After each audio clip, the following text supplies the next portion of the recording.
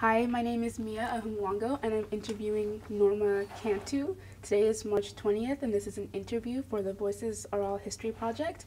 If at any time you wish to stop the tape to go to use the facilities or anything like that, please let me know, and we will do so. So I'm going to go ahead and get started by asking you some questions. Okay. So you grew up in Brownsville. Can you talk about what that was like?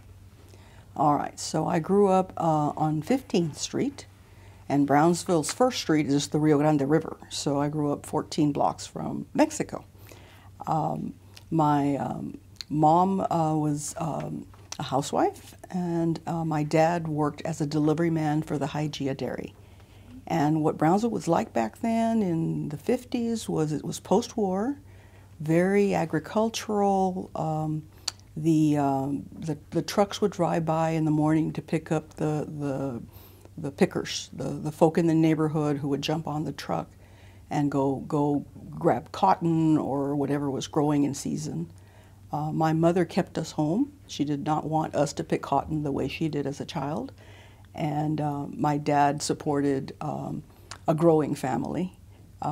So Brownsville in the 50s was a lot smaller than it is now, much more agricultural than it is now, and much, much poorer than it is now. Mm-hmm. So did your parents immigrate from Mexico? Was it their great-grandparents? I am fifth generation Texan. My great-grandfather was born in Texas, my grandfather born in Texas, and on down. In fact, they were born in what were unincorporated areas, so that is outside of the cities, on ranchos, on the U.S. side. Mm-hmm.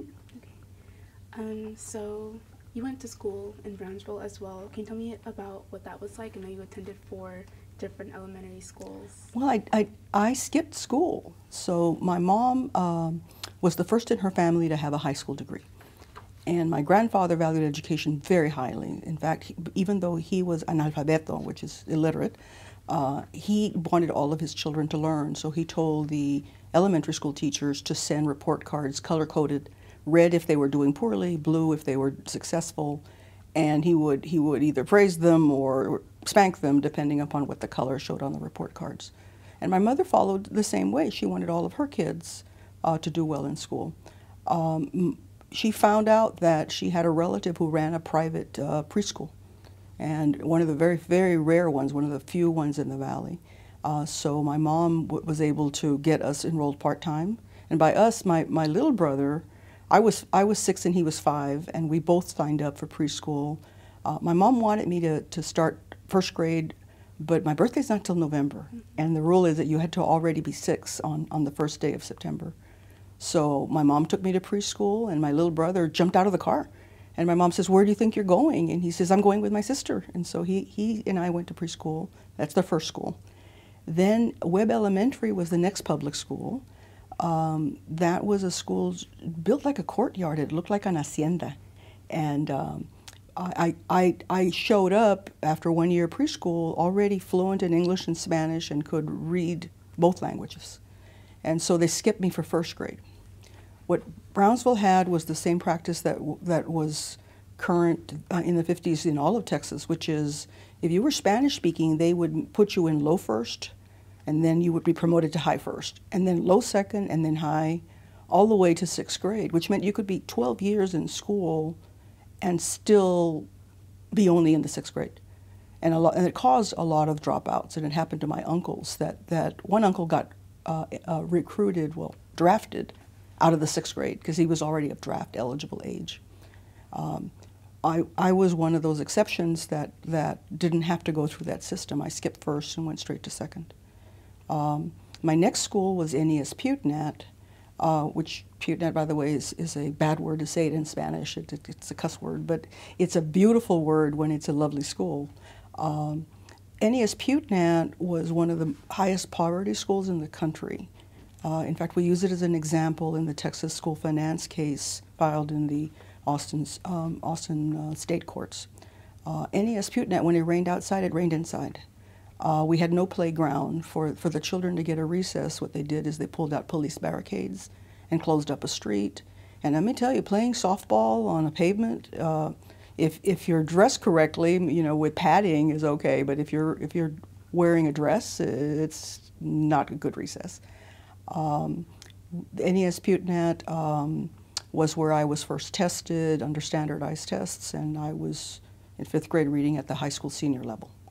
So I skipped 6th grade. So I went to 6th grade for 1 year at Canales. Not 1 year, 1 week. They read my school records and said that I already knew what 6th grade was about. So I went straight to junior high, from 5th grade to junior high. I was the shortest kid in school. Everybody was wearing, you know, hose, and I was still wearing little stockings. And but everyone treated. I wasn't bullied. Everyone treated me really well because I was kind of like the pet of the 7th graders, the littlest one, the one that stood out. I went to Brownsville High. That was a dramatic situation because the tax base couldn't support enough high schools for all the kids in Brownsville. Brownsville is about 90% Latino, and being a high agricultural base, we just didn't have anything expensive to tax. I mean, we didn't have, you know, huge shopping centers like some of the urban centers of Texas. So Brownsville could afford one high school, and they planned a high school that could hold 2,500 students. Well, 5,000 enrolled. And we went on double shifts with seniors in the morning and freshmen in the afternoon. I went through a normal 4-year high school, as normal as it could be if you're 16 years old and you're a high school senior. I was in UIL starting in the 8th grade, and I was spelling champion, regional spelling champion for 4 years, 5 years. Came up to Austin my first time when I was in high school representing South Texas, and didn't win state, but got to see the University of Texas at Austin and got to see the state capitol. Before that, the farthest I'd ever traveled was to see relatives either in Corpus or Dallas. And this was my first university that I'd visited.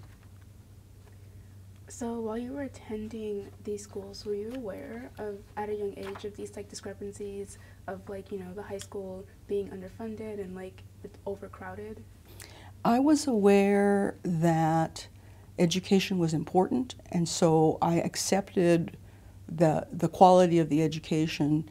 I wasn't aware until I left the Valley about how huge the discrepancies were. When I finished at 16, I applied only to community college because I could not afford to go away and stay in a dorm or anything like that. I'm the oldest of 6 kids, so a college education was prohibitive in terms of cost. But I did get a Rotary Club scholarship, and that paid all of my tuition for Texas Southmost College. Texas Southmost College was the only place that I knew. I had never been on a 4-year campus before, except for when I would go off to UIL. Texas Southmost College had agreed with the city of Brownsville to host the public library, and that's why I had been on that campus. The city could not afford its own freestanding library. They were going through budget crises throughout. And so I would go on that campus, and I started reading in the children's section and then moved on and was reading high school and college books from the community college. I transferred credits over to Edinburgh, which is Pan American University at Edinburgh, and took more than full loads. I was taking 21 hours per semester sometimes, and took full loads in the summer. And so I finished college from freshman to senior year in 2.5 years. And so I was 19. I had done my student teaching when I was 18 and had a double major, English and government, and a minor in education. So my first job was as a public school teacher, and I was 19 years old, back at that same overcrowded high school at Brownsville High. And the way I got that job was Edinburgh played Brownsville at a football game, and I went to see my students play and ran into the superintendent of schools who remembered me as a student. And he said, "What are you doing when you graduate?" And I said, "I'm going to be a teacher." And he said, "I've got a job for you." So as a 19-year-old, I was a 9th grade teacher. And it had only been 2.5 years since I had been a high school student myself. And it was a great experience because I became, then now having seen what a college looked like and seeing what our high school was like, then I realized we were severely overcrowded at our high school. The building was not at all adequate for the number of students it had to host. And it was a crazy schedule for a teacher to have to teach 6 classes in a row without a break. But that's how we had to do it because we were doing split shifts. You had to teach your 6, get out of the way, because another teacher needed your classroom when you were done to teach her 6. Kind of going back to your family, as the oldest of 6 children, did you ever feel a personal responsibility to kind of lead by example and get your education? Well, my brother and I were buds, so we both wanted to set good examples. So we went through something that is unusual. The 60s affected us. With women's liberation and with civil rights, my mom decided that she was going to go back to school. And she had finished high school, so she thought it was time to go to college. And so in the 60s, my brother and I would stay home and watch the younger kids. And my mother would take a couple of courses every semester. It took her a long time to graduate, but she earned her BA, and then she kept going to school and earned her master's as well. Yes, because we were helping with the babysitting and after-school care, yeah, we had to be the examples. Did your mom influence, or just your family influence your decision to go back into teaching?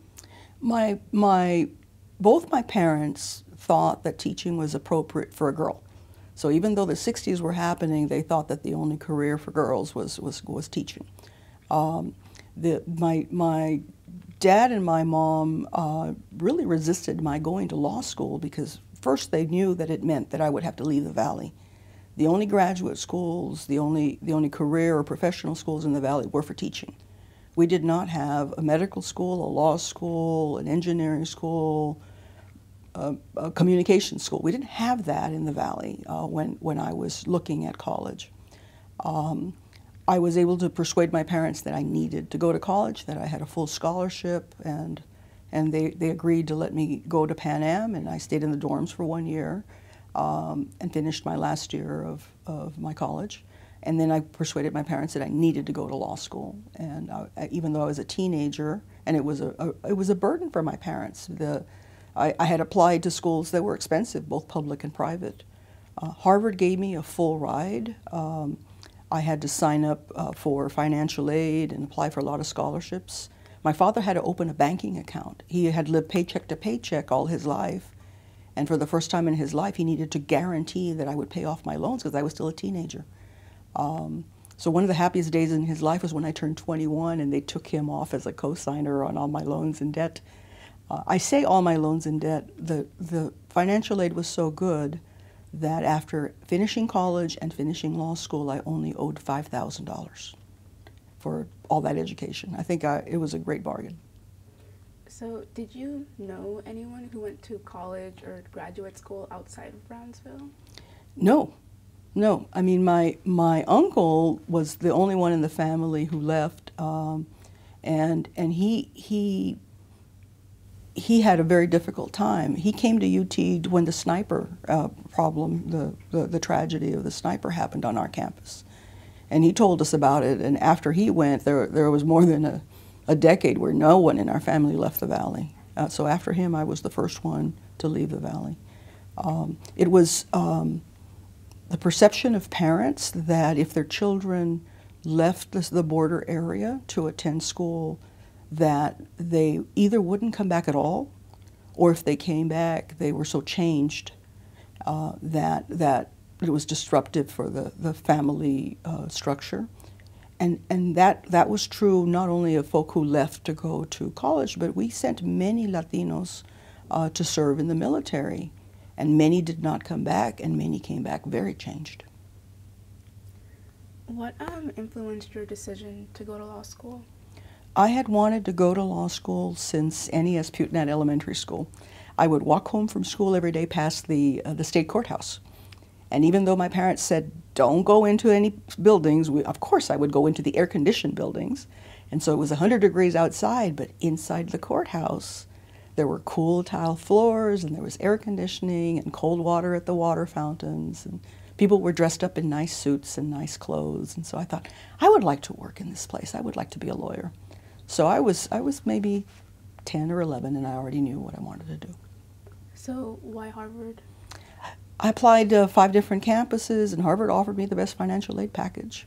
My folks were worried about my being in Boston and were afraid for me, and I respect that.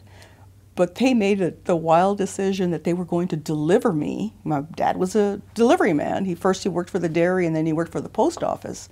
So he was going to deliver me to Boston. So he put my mom and 6 kids in a station wagon and drove all the way from Brownsville to Boston, which is more than 1,500 miles. They unloaded my suitcases, gave me big abrazos, turned around, and drove back home again. Did you know anything about Harvard before you went? I had joined a club at Pan Am called the Pre-Law Society, and our faculty sponsors had us do research to find out about graduate schools. So we knew about the LSAT, but we couldn't take an LSAT prep course because there was not one offered in the Valley. And but we did do practice exams, and as I read about law schools, I saw that they were ranked by reputation and that they were very competitive and hard to get into. But I got in. Was there a large population of Hispanics at Harvard when you went? Oh, not at all. The first Hispanic was 2 years before me, and the first Latina was 1 year before me. So I was part of the first 3 years that Latinos were attending Harvard Law School. I was the first Tejana at Harvard Law School, and women weren't enrolled at Harvard Law School. They were supposed to go to Wellesley and not attend Harvard undergrad. So Harvard was sex segregated for a while. The first women to enroll at Harvard Law School were in 1954, which is 40 years after UT admitted women. UT law admitted women in the 1900s. So after Harvard, did you stay in Texas? Or did you come back to Texas? I looked everywhere thinking of what would be the best place to go, and I was drawn back to family, and I was drawn back to Texas. So my first job was working at the Texas Attorney General's office in the Consumer Protection Division. I was always interested in public interest, so I thought that I could help people who had been defrauded or who had lost their life savings in some way. The time was politically active in the 70s, and Richards was governor. She had an interest in protecting the elderly who had been defrauded. So I was added to the Attorney General's Nursing Home Task Force. So a typical day would start at midnight. We would meet at a Denny's, divide up the questions and interviews that we were going to conduct, go to a nursing home, interview the staff and the patients, and we found some horrendous examples of abuse of the elderly. Unfortunately, the court system that existed in the 70s only gave us a legal remedy. So if the chief lawyer was successful in winning a case, the nursing home would be closed. So we were making things worse instead of better. Instead of taking care of the elderly, we were making them homeless. So Ann Richards and her political team got the legislature to change it so that nursing homes that were defrauding folk could be put under receivership, which meant that the management would be evicted, not the patients at the home, not the residents. The important lesson I learned was having legal experience was not enough. You needed to also somehow acquire political experience. And so I learned to make ties with our elected official and to keep them involved in any of the public interest issues that I was working on. And I did that all my life. It couldn't be just the lawyers. You needed to have ties to community, and you needed to have ties to the electeds. So a couple of years after working as a lawyer, you joined the MALDEF team. Mm-hmm. So what led you to join MALDEF? I was married at the time, and my husband got a job in San Antonio, and I looked for something that I would find fulfilling, and there was a job opening to work with young kids, to be an education lawyer. And I thought, great, I won't be working with the elderly anymore, because that was just extremely difficult to do. And so I started working where my clients would be kids. And we worked on school desegregation cases, bilingual education cases, access to gifted and talented. And I also did sex discrimination work. There was a Chicana Rights Project that I was assigned to, and we worked on opening up vocational training and access to jobs. One of our lawsuits was against the city of San Antonio to require that they allow women to be trained as bus drivers. And the weird thing is that after we won that and settled that case, my car got pushed over by a big bus, and I got out of the car to find out who was driving the bus, and it was a Latina, and I just smiled. It was an inappropriate response, but I was just really happy that one of the products of the suit was that my car got shoved over. It didn't get damaged, so I didn't file a suit because of something I caused. So by the time you started working as a lawyer for Maldiv, you were about 24 years old? Yes. Did you ever feel too young or unqualified to be doing this? Oh, I was a baby lawyer. You know, we call people in their 20s who, now that I'm not in my 20s anymore, we call everybody in their 20s, we call them baby lawyers. And baby lawyers are folk that are new but are hardworking and very eager to try anything. So I tried everything. I mean, I got added to cases that are now they're famous cases, but I didn't know that at the time. So I was a baby lawyer on the team that handled Plyler versus Doe, which is a case representing undocumented children who were being told by Texas that they were not Texas residents because their parents had brought them over when they were babies. And that case went to the Supreme Court, and Texas lost that case. Texas tried to argue that they had a rational justification, an economic justification to exclude the children. And the Supreme Court said it will cost the state much more money to keep the children uneducated and to let them be unemployed and in the streets than to provide them a public education. So the Supreme Court ordered the state of Texas to provide public education to undocumented children. So, I kind of want to ask a question about Maldiv's higher education case. So overall, before we go into more detail, can you tell me what your role was in that case? I was part of a co-counsel team. Al Kaufman and I were co-counsel. We partnered up with Texas Rural Legal Aid, and they provided us local counsel. So we were 5 lawyers, one from the Maldiv office, the Mexican American Legal Defense Office in California, and Al and I were from the San Antonio Regional Office. Al and I divided up the client group by region, so I drew El Paso and Alpine, Del Rio, and Uvalde, and Al got San Antonio. Now, I don't think that's a fair division of labor, but I must have missed a meeting where the assignments were made. It turned out I made great friends in the West Texas and Panhandle area, and folk like Rosie Castro had contacts to the border, and Rosie Castro is the very famous woman who was a co-founder of the Raza Unida Party and worked for Southwest Voter Registration Project. And her son, one of her sons is a congressman, and the other son is former cabinet secretary. Rosie Castro was involved as part of the client group that helped us locate potential witnesses and potential supporters. So how did Maldiv decide to represent LULAC and others on this case? Well, Maldiv had already had enormous success due to Al Kaufman's work in the public school finance cases. And when Al filed that case, he was representing school superintendents. So he wasn't actually representing children directly, he was representing entire school districts.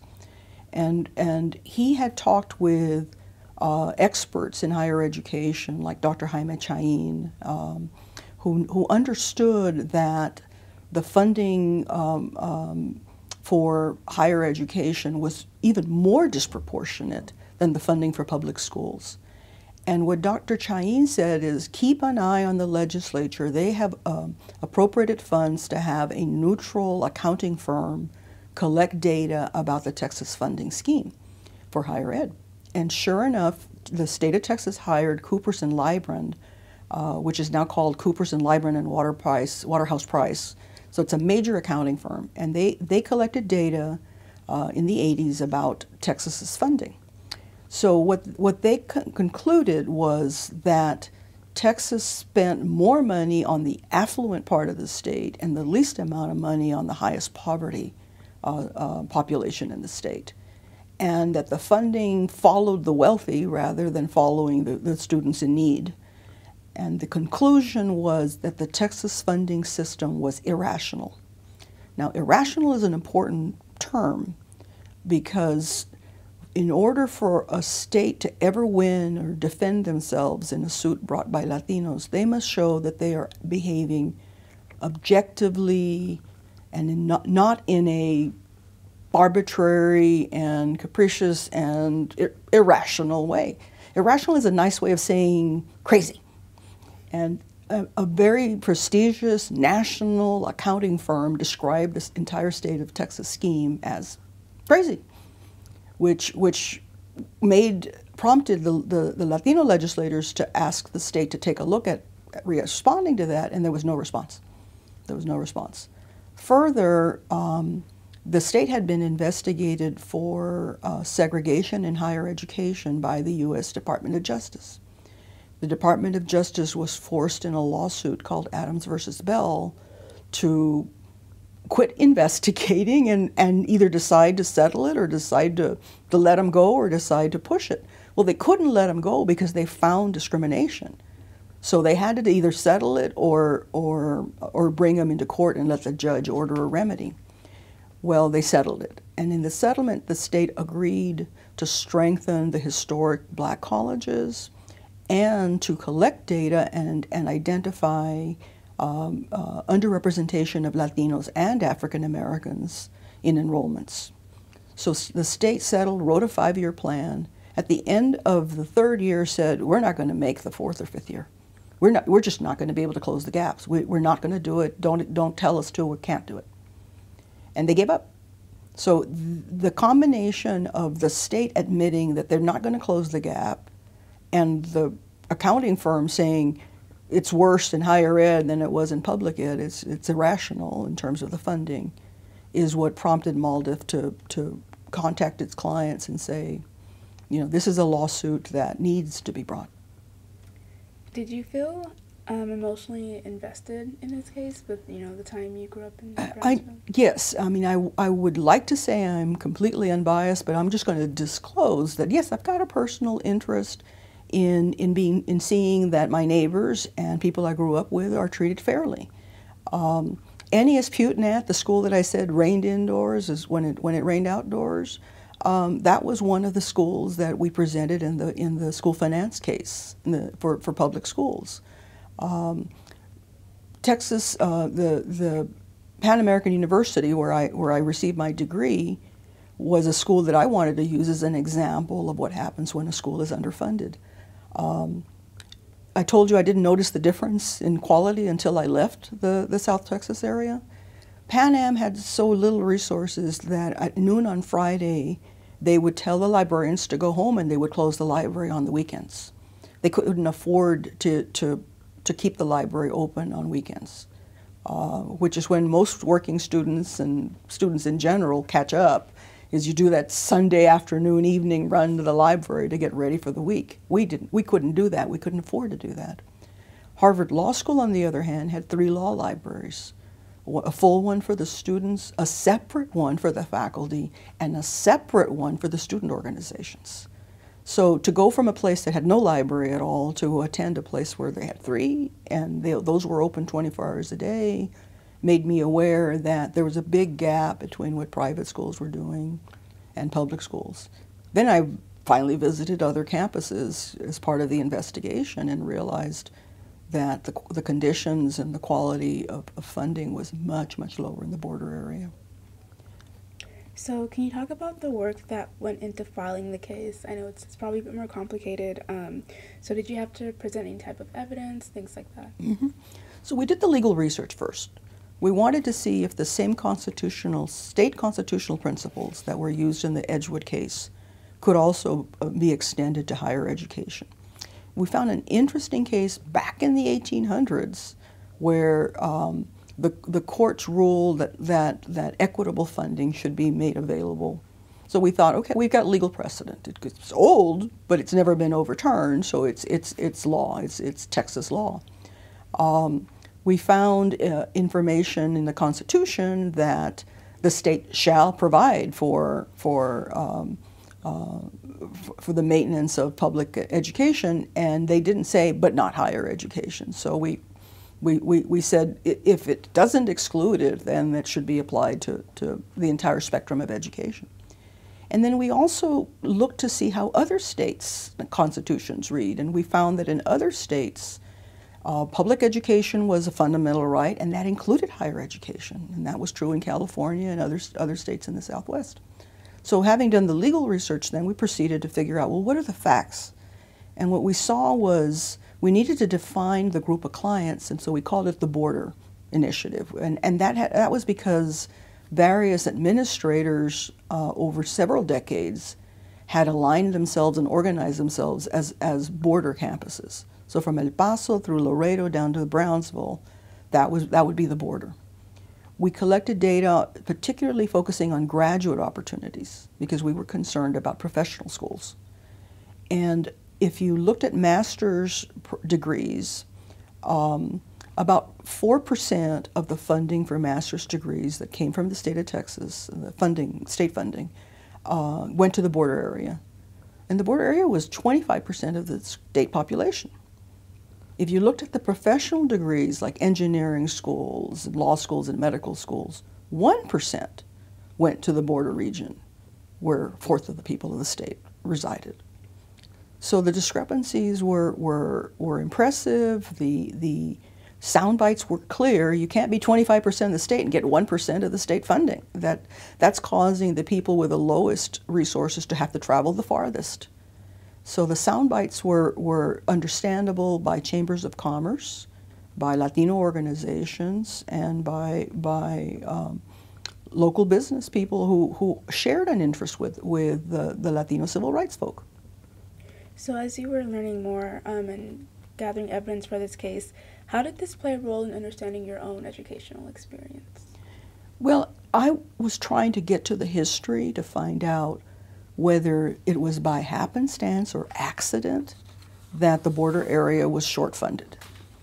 And the more I interviewed, the more folk I interviewed, and the more records I found, I was shocked that there were racial overtones to the allocation of funds. The other flagship, not UT, the other flagship had the largest collection of Confederate and memorabilia at their public library. Well, why was that? What was that going on? I mean, what signal did that send to students of color?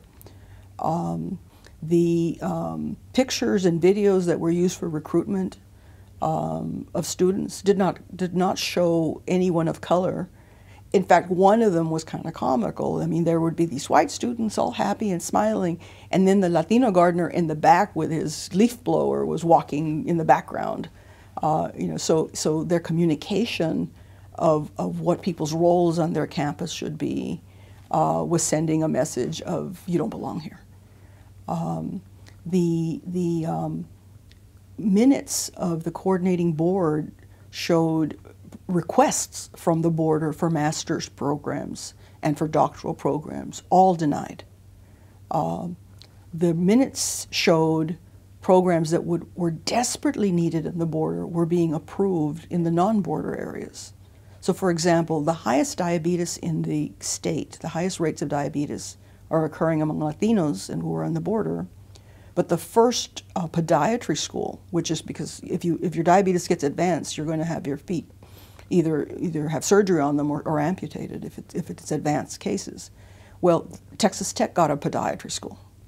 The bilingual programs, the master's and the PhD, had doctoral programs in Austin and in Texas Tech and Lubbock, but there wasn't a PhD bilingual education program, and the greatest numbers of kids who needed bilingual ed teachers were in the border area.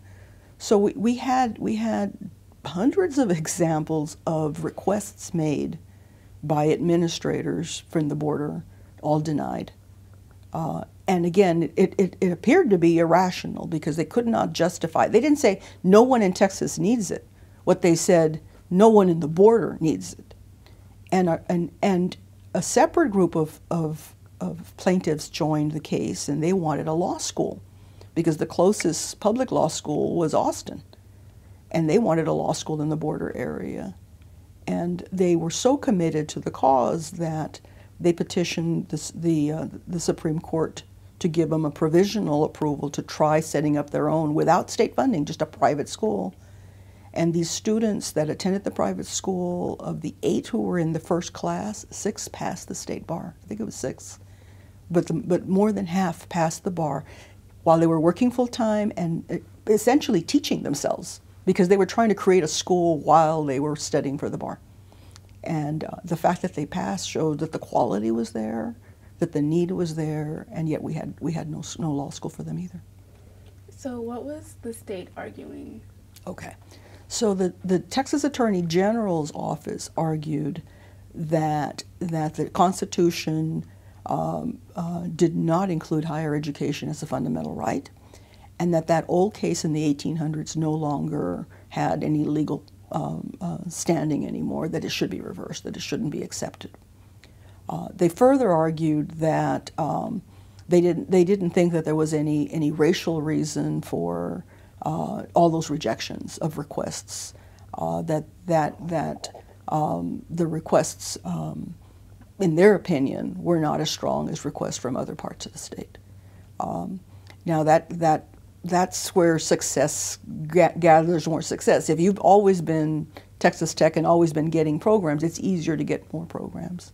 In fact, the funding was the same problem for higher ed. You needed to be able to support a program for 2 years on your own and show that you had your own resources before any state funds could be received. But that is not really a neutral practice, because it disproportionately excluded low-income areas from being able to start up programs. So the state's argument was, you're poor, so you can't start up your own programs on yourself, therefore we're not going to provide you any state support, and that you can't prove that it's discriminatory. One of our chief witnesses to rebut the discriminatory argument was Dr. Joaquin Cigarroa, who is a physician with a Harvard medical degree, and he's based in Laredo. And he testified that when he was a young man in his 30s, he served on a state advisory board on higher education, and that he put together a very sound package proposing adding funds to Laredo, because Laredo was a very talented area. I mean, he came from there and he was accepted to Harvard, so there's some talented people there, right? Well, he argued that Laredo needed funding for a building, because what happened is when students finished high school in Laredo, the college rented classrooms from the high school, so you took your college classes in the same high school you just graduated from, and that was one of the sharpest examples of a lack of state support. They didn't provide any funding to even have separate buildings for college from high school. He was told by the head of the advisory committee that it would be the greatest crime to send money to those kids in Laredo. So he was rebuffed in a blanket no, that no one in that part of the state deserved higher education or state support for higher education. And he took that to be a racially motivated statement. So this case became a class action case. Can you explain what that means and why MALDEF wanted this to be a class action case? But all of our education cases have a particular challenge built into them. The students can age out.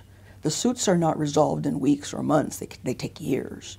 And so when you bring a suit where your clients are students, you want to be sure that you have a wide enough representation that you still have clients when the suit is finally reaching its completion. So a class action is made possible if you can show that you have numerosity, a large number of folk, that you have typical representatives, folk who have the same kinds of issues, and that the issues are held in common with all of the members of the class. So from the border area, from El Paso down to Brownsville, we were able to show that they experienced the same deprivation of state funding, the same lack of facilities, the same lack of opportunities for graduate education, and the unfair burden of having to travel the farthest to attend education. So you touched on this a little bit before, but can you go into a bit more detail about type of evidence that was presented in the case, like in the courtroom? So this was a jury trial. And after picking a jury, it was 90% Latino. We had a 100% Latino jury. The state had a Latino male arguing for them, and so it was Norma and Mr. Aguilar. Al Kaufman has an undergraduate degree from MIT, and so he was our quantitative person. He was able to put together the experts to break through the financial data and present it clearly enough that a juror would not need a degree in accounting to be able to understand it. But I was the person from the Valley who understood how much these students needed these opportunities. So I put on the witnesses who talked about how harmful this was. And I talked about the educational harm and put on witnesses to present facts.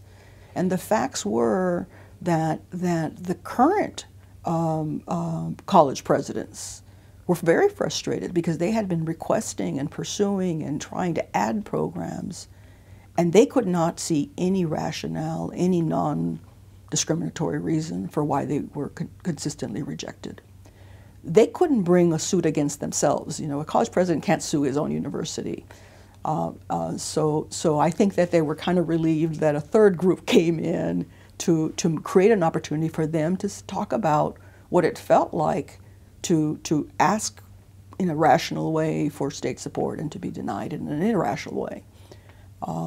So the evidence presented qualitative information with testimony by students.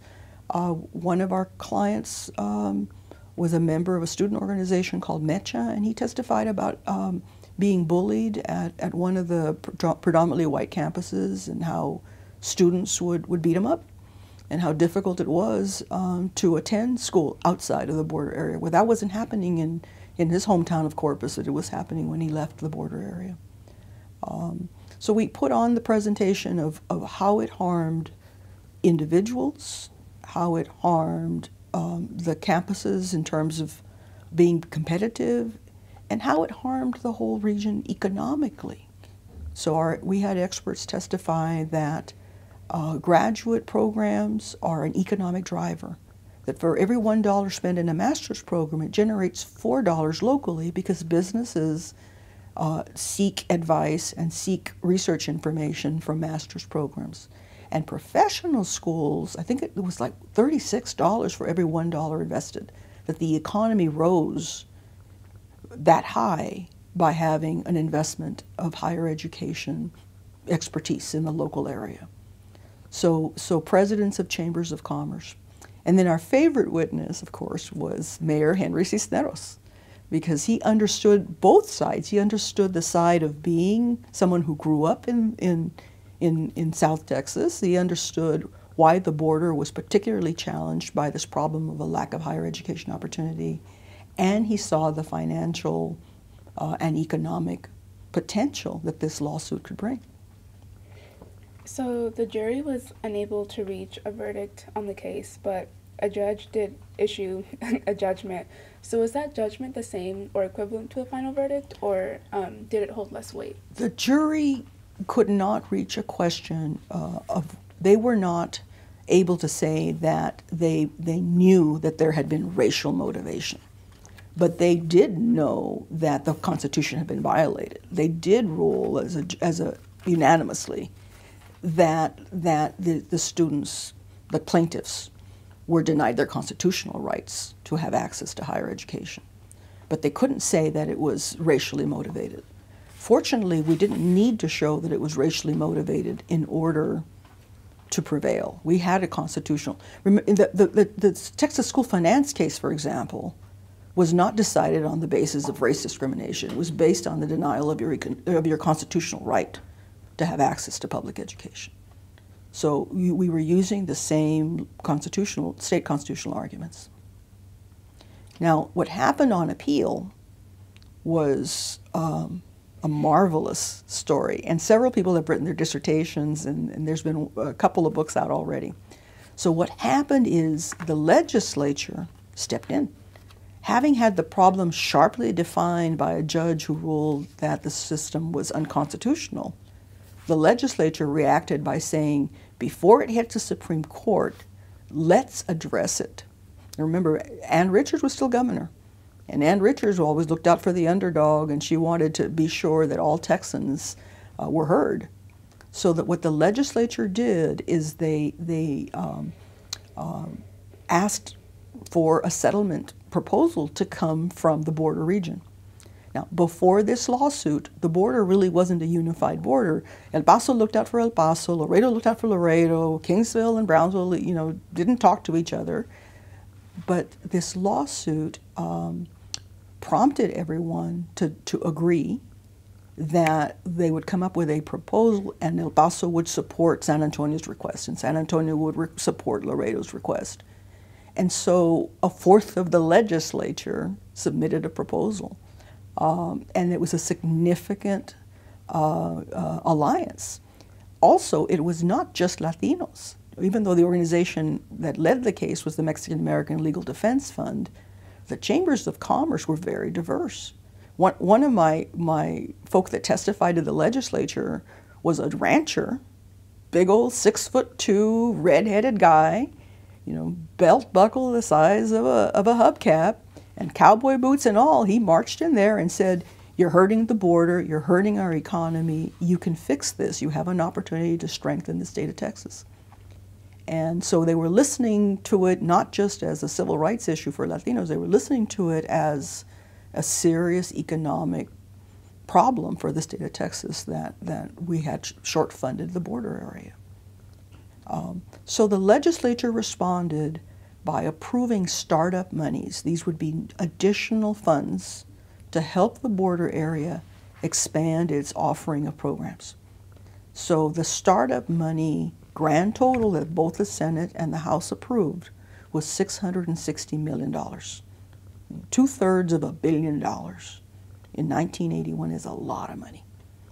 I mean, that's a lot of zeros. And the legislature approved it. It went to the governor, and Richards signed it, and that became the new fund to support the border initiative. Then the Supreme Court argument happened, and the Supreme Court says, "Why are you here? You've got $660 million. What are you complaining about?"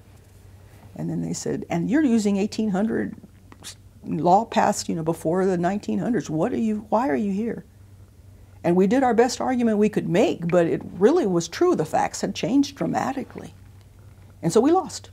The Supreme Court ruled that they no longer applied the law that was before. They reversed themselves. They pulled the law out from under our feet. But they also noted, look at the fantastic job the legislature has done in responding to the need on the border. So my clients were not sad. They said, anytime I can lose a lawsuit and come ahead, $660 million is a day to celebrate. And what has happened since that ruling is that the funds were used to start up master's degree programs. The border now has engineering, has a medical school, has broad professional schools that it didn't have before. They opened a building for Laredo because Texas A&M partnered up with Laredo, and they have a beautiful campus with wonderful medical school opportunities. They don't have a freestanding medical school, but they have professional offerings that they didn't have before. The Rio Grande Valley got a medical school, got funding to provide PhD programs. Alpine, Sul Ross, El Paso, I mean, all the parts of the border, Corpus, all parts of the border used the money really well. And as I said, the economy built on that, really built on that. So I know that the reversal of the judgment by the Supreme Court didn't feel so much like a crushing defeat, but did that signify anything to you, just about maybe the law just would never be on your side? Well, it is an important lesson that I've always followed, is to see if you could file a lawsuit that would be incremental, that to not look at a single case as the full solution to an economic and constitutional problem. So it incrementally it was successful because it did get the legislature's attention. I've been asked, you know, what's the legacy of the case? And one of the legacies of the case is that if there ever is a constitutional convention, we need to fix that court's ruling and be sure that higher ed is part of the constitutional protections that the Texas Constitution covers. So that's one of the lessons I'm drawing from it. The other lesson I'm drawing from it is that now that we have shown that the border has been using its higher education opportunities well, we need to fight to protect it, because there is a threat in this legislative session to reduce higher education funding. Initially, the governor's proposal was a 10% cut to higher education. They're still talking about a 6% cut to higher education. That translates into lost opportunities for millions of students in Texas. And we can't go backwards. We know what harm we've already seen before in the 80s to the border. If there are education and higher education cuts, we can't go backwards. So the lessons are that our Constitution, if they're going to change it in one way, they need to change it to improve it for all Texans. But also, if the legislature is making budget cuts, they need to be rational. And rational means not putting the burden of the cuts disproportionately on the shoulders of low-income people. Can you tell me what your role was in the South Texas Border Initiative? There's a border initiative where the experts met. That name was used by the educators and the administrators as they did their planning and gathered data as a group. It was also used as the legislative proposal that became the settlement that Ann Richards signed. So when the planning was happening among the plaintiff groups, I attended Al was the convener, and I represented about a half of the client groups. So I had my half folk work with each other to come up with proposals that were not duplicative, that weren't wasteful, and to come up with proposals that had the greatest impact for helping the students and helping the economy. So what we were doing is coordinating. Al and I were coordinating our clients to come up with a proposal that was affordable to the state and promised to yield the highest impact in terms of solving the problem, but also benefiting the state as a whole. So we didn't want to hurt any of the programs that already existed outside the border, but we wanted an opportunity to grow our own programs too. So, looking back, how do you feel about the case now? I'm really excited that we tried the first higher education funding case. That all but one of the 50 states have been sued on public school funding, but we tried the first higher education one, and we got it up to the Supreme Court, and we got out of there with not a positive legal ruling, but we got out there with a positive solution, and I'm proud of our clients for standing up for their rights and standing up for the rights of their children. So I think the legacy of the case, which is called Lulac versus Clements, because it started out with Richards, but Governor Clements was the last person in the lawsuit.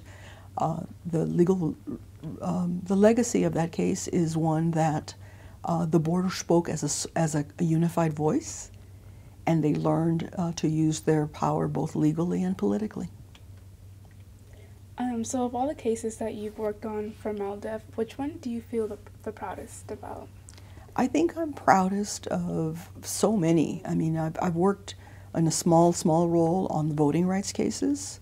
White versus Register is a case that went to the Texas Supreme Court, where the Supreme Court insisted that Latinos also be given access to the right to vote, and covered Texas by the Voting Rights Act of 1964. I've already mentioned Doe versus Plyler, which is the case that gave school children who were undocumented the right to attend public schools. The employment cases, I mentioned the ones in the city defending women who could, unfortunately there were waiting lists for training programs, and the lower you were educated, the farther back you were put in the wait list, which is the opposite of what you should do and if you really want to have an impact on poverty. I'm proud of the work that MALDIF does with the census. Every 10 years, the organization MALDIF reminds the Latino community that they count in the census and should participate, and that's coming up very shortly because we're halfway through 17, so the census is coming in a couple of years. The Adams versus Bell is an interesting one. I mentioned that. It's a case where the Department of HEW was sued because Congress passed a law and the agency refused to issue regulations. And the court ruled that federal agencies, when authorized by Congress, must do their job. They must do what Congress ordered them to do because they're the administrators of those laws. And it was a case where the politics were that the agency didn't want to do something that they thought would be controversial, so they just delayed and delayed and delayed. The federal courts provides check and balances on the federal government. And that's a good example where today we should be aware of how important the courts are, because if agencies refuse to serve the people that they're intended to serve, the federal courts could order them to do it. And so it matters hugely who the judges are, and it matters very much that the heads of agencies do their job.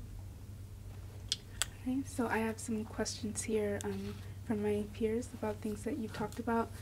So the first question, how many testimonies were in the case, and how did the state react to the testimonies?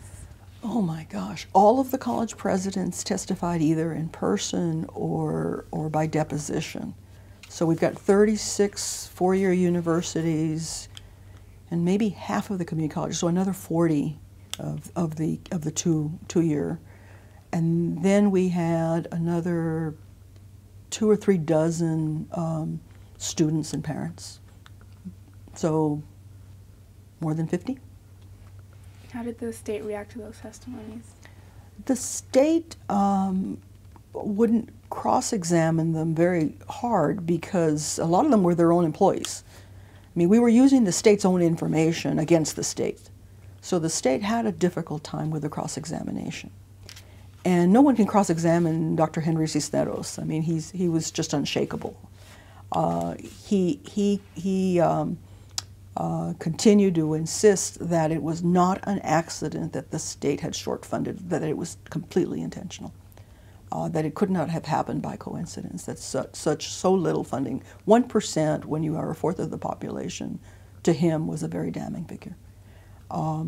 Dr. Cigarroa, because he personally was in the room when the discrimination happened, was a powerful witness, and he couldn't be shaken either. The weakness was not in the testimony. The weakness was that there weren't very many records. People don't write down, "Today I will discriminate against Mexican Americans." So we don't have a paper trail, but that hardly ever exists. Mm-hmm. So when you visited UT Austin in high school during UIL, what were your first impressions?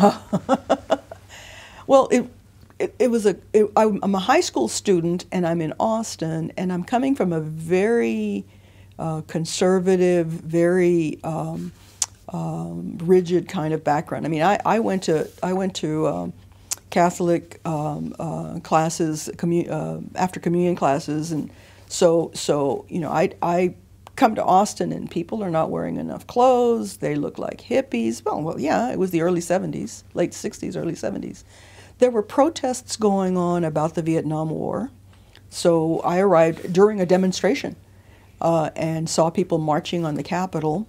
I saw the Texas Ranger sitting at the Capitol door on a rocking chair with a big rifle in his lap, guarding the Texas Capitol so those hippies wouldn't come in.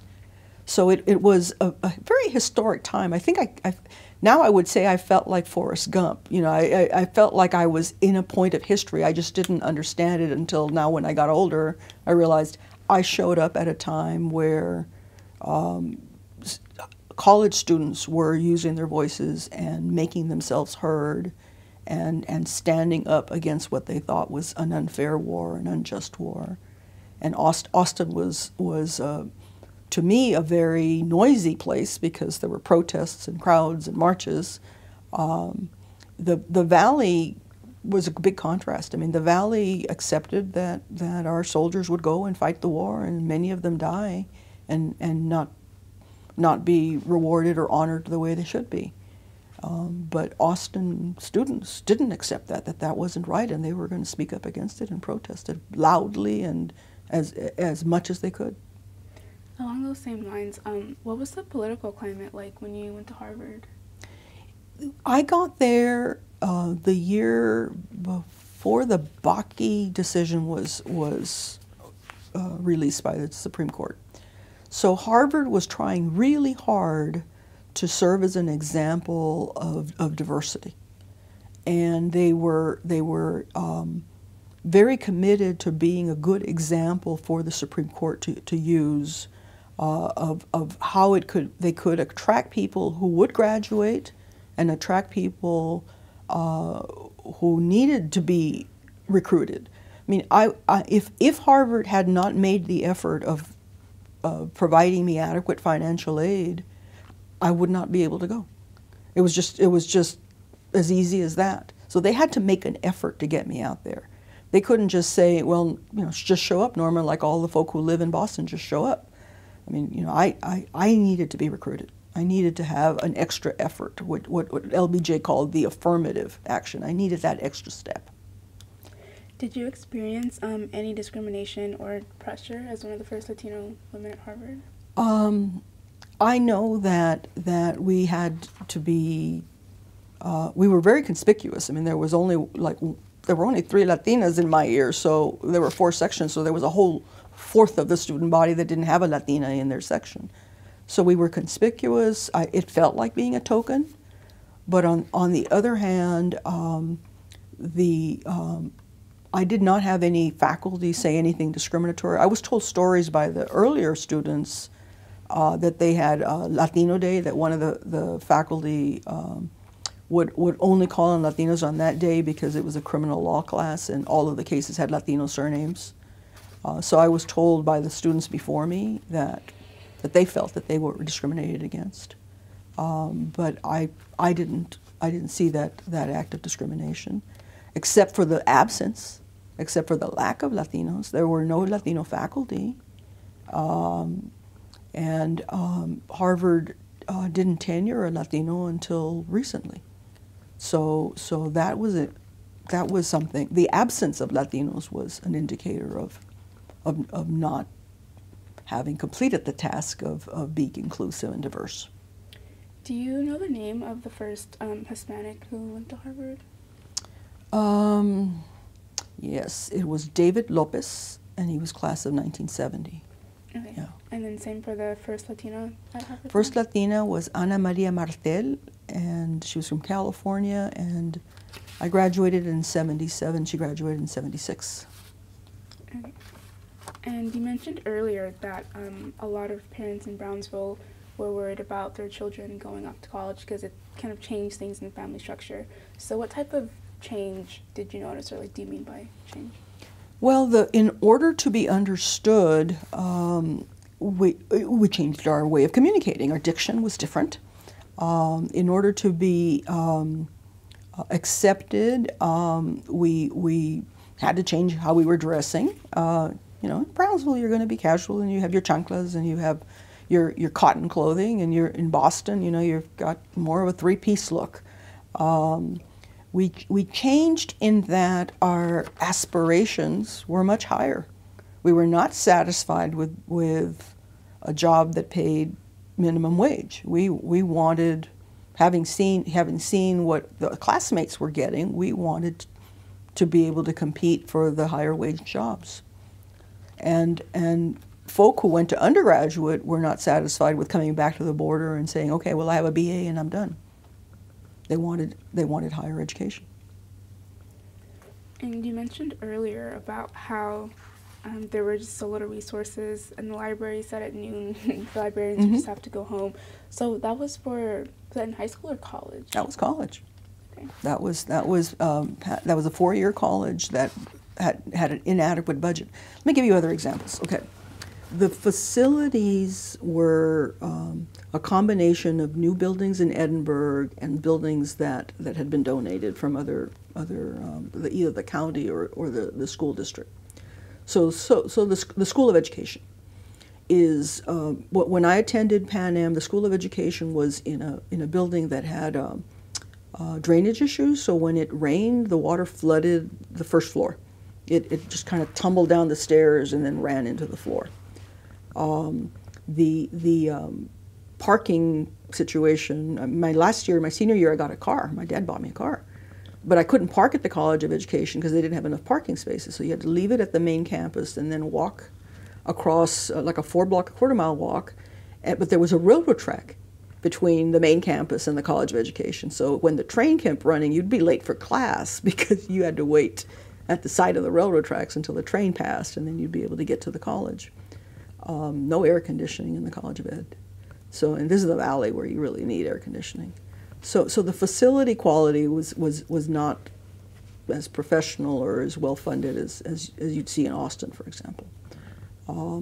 But the range of programs, I mean, the range of classes, there just weren't that many electives because they didn't have the funds to provide the electives. And the financial aid ran out. I mean, they'd have wait lists for students who needed grants and needed loans. So those are other examples of what it means to attend a low-funded. Now, after Pan Am merged with UT Austin had to, the system accepted its responsibility. I mean, it entered into an agreement to make it part of the system. So they accepted their responsibility to attend to all those issues. So you kind of mentioned before where students were taking the bar and teaching themselves. Was that at Ronaldo Garza Law School? Okay. And I would love to see someone follow up with those students. I know you're planning to take a trip down to Brownsville. It would be great to meet the lawyers who were the original plaintiffs in that case. Yolanda Garza was their lead counsel, and it would be really fascinating. They're a real testament to the bravery. I mean, just the grand notion of starting a professional school is really exciting.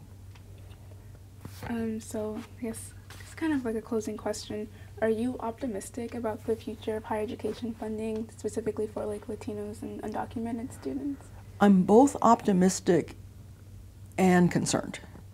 I'm optimistic because I now know that when you invest in Latinos, we've proven that it's good for the state of Texas. So I know that money got well spent, and I know that it has produced more professionals, and that's why I'm optimistic.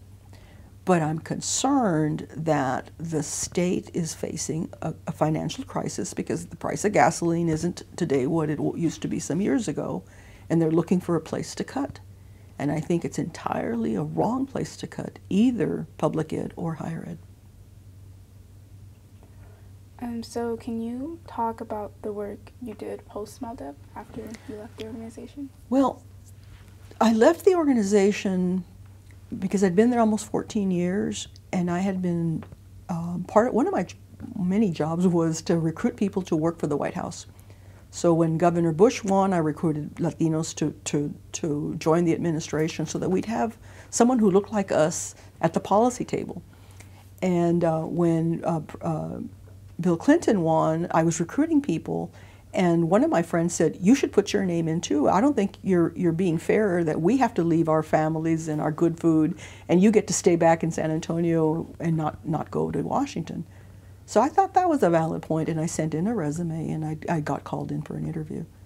I had testified before Congress before. I had that in my portfolio before the job interview. But what I had in my resume was that I had sued the Department of Ed. In that Adams versus Bell case I talked about, the Department of Ed didn't do its regulatory job, so I'd sued them, and I had won against the Department of Ed. So in my job interview, I actually got asked by the Secretary of Education, I see that you've sued us before. Do you have any plans to sue us again? And I said, no, sir, I think I've got that out of my system. I'd like to have the experience of being on the inside, trying to see what we can do to make the Department of Education more effective and more responsive. And what I learned from that experience, it is a lot harder to build up a program. It's easy to tear a program down. It's easy to criticize it from the outside. It's easy to say, oh, well, that's not the perfect program. It's a lot harder to organize it, to manage it, to be sure that you've secured the resources to make the program work. And we went through budget cut time. When I was there, they shut government down 3 times. That was an incredible waste of money. I mean, they were fighting about welfare reform. The Congress didn't want to do welfare reform, and so they shut government down 3 times. The budget cuts came in, and we had to make the organization smaller, so we put in hiring freezes and we stopped hiring. All that meant is that people would have to do the jobs of the folk that had left, because the work didn't go away. The work kept coming in, even though there were fewer people to do it.